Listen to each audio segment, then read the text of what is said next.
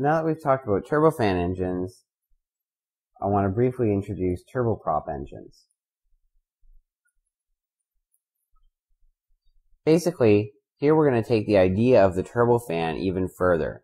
Instead of powering the fan using the low-pressure turbine, instead we'll use that power to drive a propeller. And basically, so LPT drives propeller.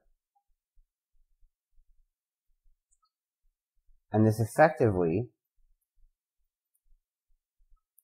makes the bypass ratio very large, which implies high propulsive efficiency. Now, it's important to note that usually, because of the great difference in diameter between the low-pressure turbine and the propeller, that a gearbox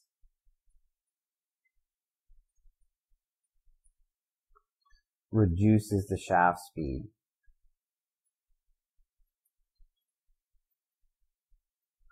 for the propeller.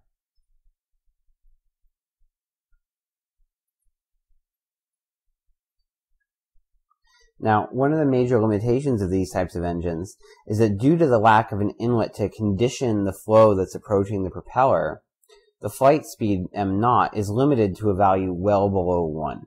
So these types of configurations are good for short flights where speed is less important. That's why you'll typically see these on shorter commuter type flight use aircraft.